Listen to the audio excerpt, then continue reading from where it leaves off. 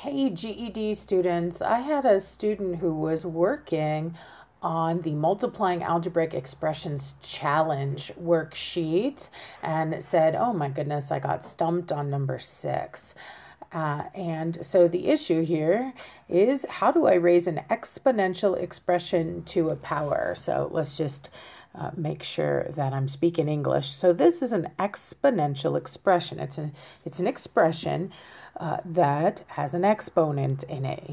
It's a mathematical statement or mathematical phrase, I should say, that has an exponent in it. So it's an exponential expression, and I want to take that whole thing, see how we have the parentheses, that whole thing, and raise it to a power.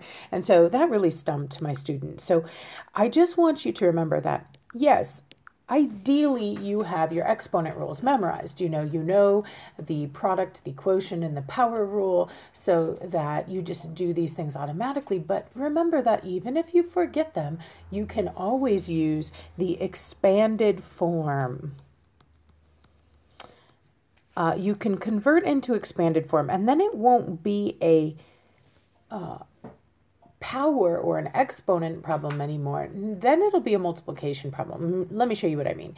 Expanded form means rewriting an exponential expression as a multiplication problem. So what does this sucker say? It says take this whole thing to the 4th power. That's the same as saying take this whole thing and multiply it by itself 4 times. So let's do that. Let's take 3r squared and multiply by 3r squared and multiply by 3r squared, and that's 1, 2, 3. We need one more. There we go. The entire quantity of 3r squared raised to the 4th power means I have the entire expression 3r squared multiplying by itself 4 times. And this is what we call expanded form. And that is going to make things easier to see, because as a general rule, we find multiplying easier than we do exponents. And we know we're allowed to multiply in any order we want. And so we can really use that to our advantage here. We can gather up the plain old regular numbers that we know how to multiply with. Let's see. 3 times 3 is 9. Another 3 times 3 is 9. And of course, 9 times 9 is 81. And if you had this on the GED, you would have a calculator. So if you found that math I just did challenging, you could have done that in your calculator. 3 times 3 times 3 times 3 is 81. Okay, now let's think about all your r squareds.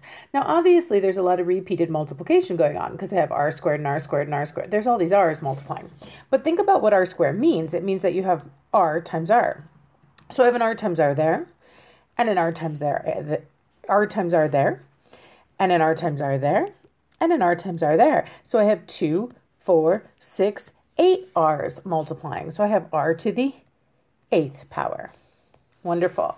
So even if you forget your what they call product rules, which is the rules of how we do this shortcut, like go straight from here to here, you can still find the answer by using the expanded form.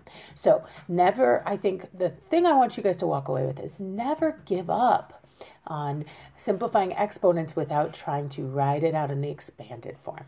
All right, if you have any questions about this or any other GED math topic, be sure to drop it in the comments and I'll do my best to answer it.